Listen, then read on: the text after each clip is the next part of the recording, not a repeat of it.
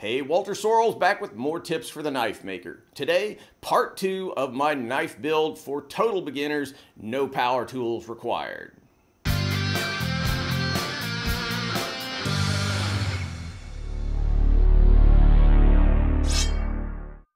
Welcome back to part 2 of my no power tools introductory knife build. If you missed the first part, link in the cards and description so you can see where things started. But the basic idea is that we're building a really simple but pretty cool knife. In this video, we'll start by heat treating the blade that we made back in part 1.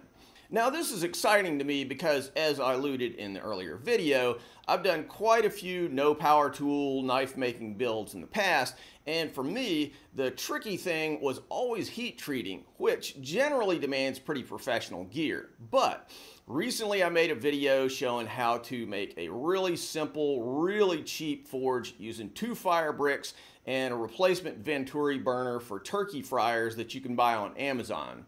The forge is so small and light that you can take it apart, you can move it around the shop. It cost me about 50 bucks and took maybe 3 hours to make.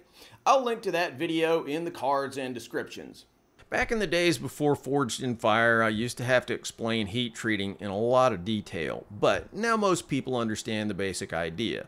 I'll be heating the blade to about 1500 degrees Fahrenheit, which in a sort of normal indoor location will be roughly cherry red.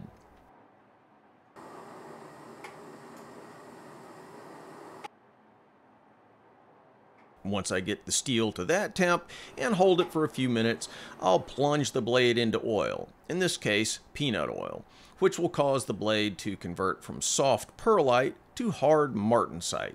As you can see, the El Cheapo forge that I told you about earlier has no problem whatsoever getting the blade to 1500 degrees.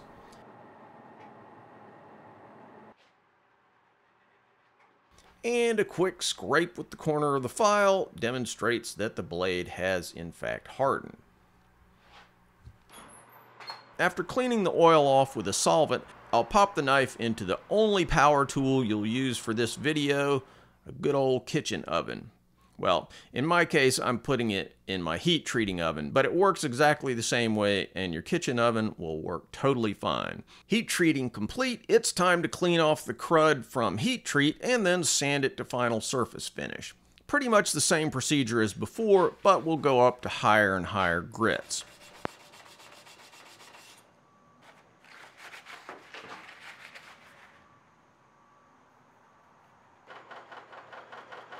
A little flattening on the surface plate, then I'll turn to the sanding block. You really want to give plenty of attention to the plunge line to make sure you haven't left any scratches there. That's the hardest place to work and the easiest place to neglect. Today I'll take this up to about 600 grit, going 120, 220, 320, and then finishing up with 600, which gives me a soft kind of matte finish. But that's completely a personal decision. If you like shiny, you can go up to 2000 grit, whatever floats your boat. There are plenty of even higher grit sanding products than that, if that's what you like. The final finish is put in with long, smooth strokes. This is really critical. If you stop or start halfway, you'll leave nasty little swirls and scratches that you won't be able to get out later. Gotta get it now. Next, it's time for the handle. In keeping with the no-frills approach to this build, I'm not using fancy burl wood, figured walnut, curly maple, any of that kind of thing. Instead, I'm using this spalted wood that I picked up for a song from my wood supplier. This was literally just a big old hunk of wood from a pallet. They sold me this whole giant piece that I could probably make 100 handle scales out of for 10 bucks. Now look, it may not be the nicest piece of wood ever, but it's got some interesting patterns and it cost me essentially nothing.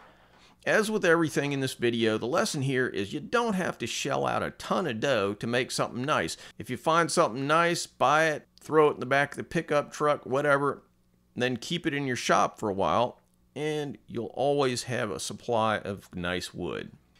After sawing it into blanks, I'll use 60 grit sandpaper to flatten it out. You really don't want to shortchange this step. Use a ruler to make sure that your wood is dead flat. If you don't, it won't lay flat on the tang of your knife properly, and it'll leave ugly gaps. I'll begin by sawing out a rough outline.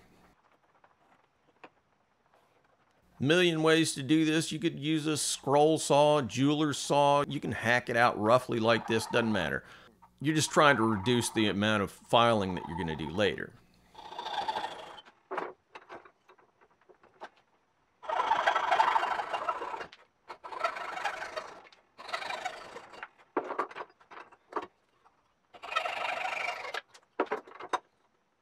Just jumping in quickly to remind you that if you're interested in picking up plans for the build with really detailed scale drawings, or if you just like what I'm doing here and want to support this channel, Patreon is where you can make that happen. All you have to do is support this channel at any pledge level, and you'll have access to this and a ton of other projects at patreon.com/Walter Sorrells.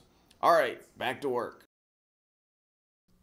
Now for the handle pin holes. In this knife, I'll be using simple brass pins to anchor the handle.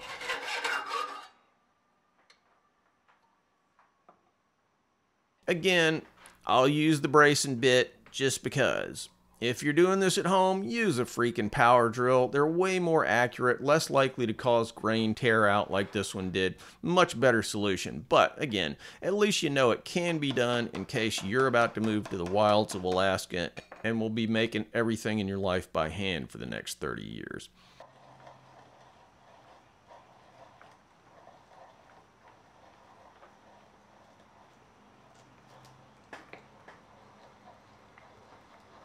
Before mounting the handle scales, you always want to finish the front face of the handle. All the rest of it can be done later, but if you try to finish this part after you've attached the handle scales to the blade, you will 100% mess up the blade, so do it now.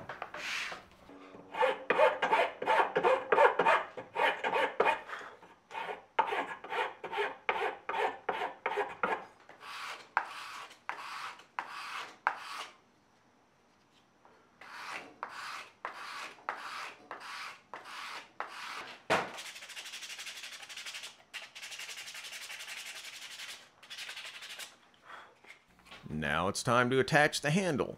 I'll use a two-part epoxy. In addition to the epoxy, we'll be using 1/4-inch brass pins. You can buy these at any hobby store or metal supplier and cut it to whatever length you want. Now, there are a million ways to attach a handle. Even with pins, you can peen them on or just glue them like I'm doing right here. Peening is a little more secure, but glue, well, frankly, it's just easier. So we're going that route. You want the handle totally grease-free. A little scuffing with Scotch-Brite or sandpaper helps too. You can use really slow curing epoxies if you want, but most of the time I use fairly fast curing epoxies like this. With that in mind, you want to be organized so that all the stuff you need is at hand when you get going on the handle. Clamps, hammer, paper towels, a solvent like alcohol for cleanup. Also, test everything out before assembly. There's nothing worse than having pins that don't fit through the holes while your epoxy's hardening up on you. So now it's just a matter of slathering the epoxy on and spreading it around. Make sure you get plenty on the pins. Don't overdo it around the front edge though. You don't want tons of glue squeezing out onto the blade if you can help it.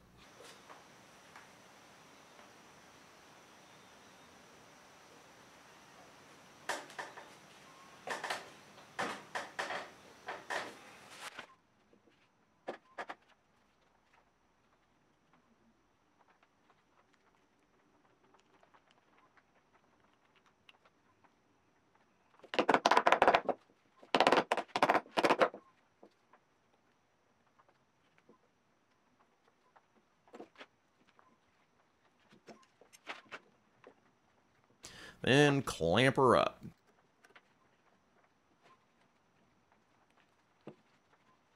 There's always some squeeze out though. I'll use a small piece of paper towel and a tiny bit of rubbing alcohol to clean up what little squeeze out there is. You don't want epoxy setting up on the blade. If you have much of it, it's nearly impossible to get it off without marring up the metal.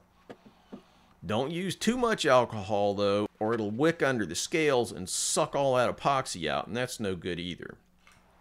After letting it cure for about 24 hours, I'll finish up the handle. I'm using a rasp in combination with a file. Important point, I'm aiming the teeth of the rasp towards the spine, not down toward the face of the scale.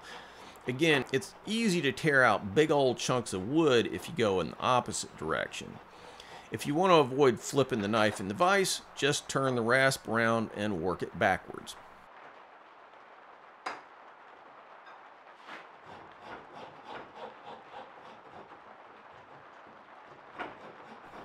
Now to the finger holes. You can use a round file, half round, a radius rasp, whatever.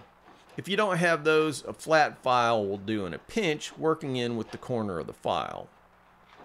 Once you get close to the steel, swap out the rasp or file for your trusty dowel and sandpaper. Use a real heavy grit like 40, 60, 80, something in that range, and you can really make pretty quick progress here.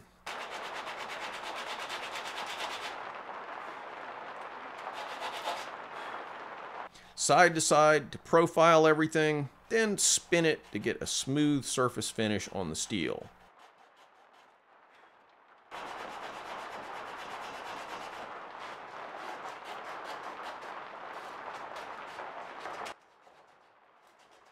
You can do this however you want, flat, rounded, thin, fat, whatever. Everybody has different taste in handles. In this case, I'll be giving the handle a rounded profile, which is kind of what I like in a knife this size. The rasp hogs off most of the wood. Then you can work the pins down with the file.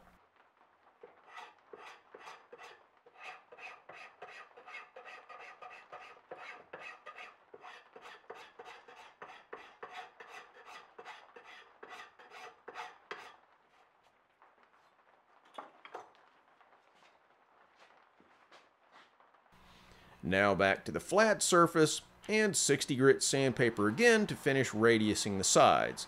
You can run up through whatever floats your boat, 120, 220, 320, whatever, then finish by hand sanding with 600 grit.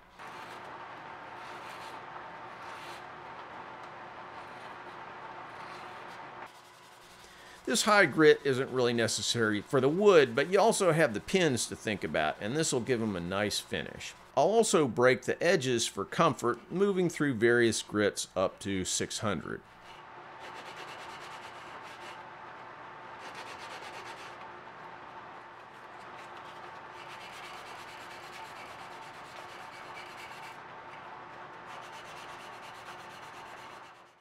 Now for the wood finish.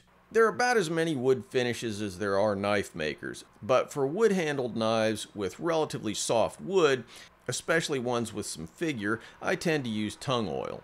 Nothing magical about it, it's just what I like. It darkens the wood and it gives you a soft sheen without a whole lot of plasticky buildup like you'd have with polyurethane or something like that. Basically, just rub it on, let it soak in, then reapply several times over a few hours. Once you have the amount you want on, let it cure a bit, then buff it out with a soft cloth. Let's take a look at the whole progress of the knife. Pretty amazing you can do all of that without plugging anything into a wall.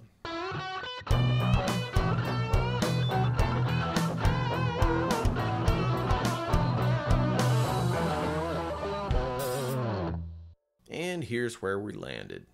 All that's left is to sharpen it up and start cutting.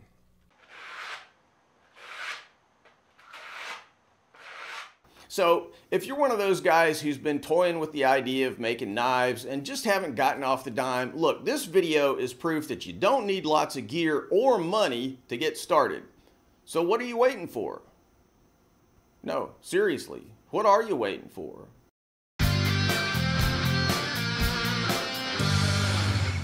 Thanks for watching, guys. If you like what we're doing here, please subscribe and make sure that you click on that bell so you get notified of all the latest videos. Want to buy a knife from me? Check out my modern blades at tacticsarmory.com. Digging the channel? You can support our video making efforts on Patreon. You know, I've been banging away on these videos for like 10 years, so I hope you'll show some love for all that hard work. Link in the cards and descriptions. Finally, if you're interested in making Japanese swords, check out my full line of Japanese sword videos where I show how to forge Japanese swords as well as how to polish them and how to make fittings, handles, and scabbards. WalterSorrellsBlades.com.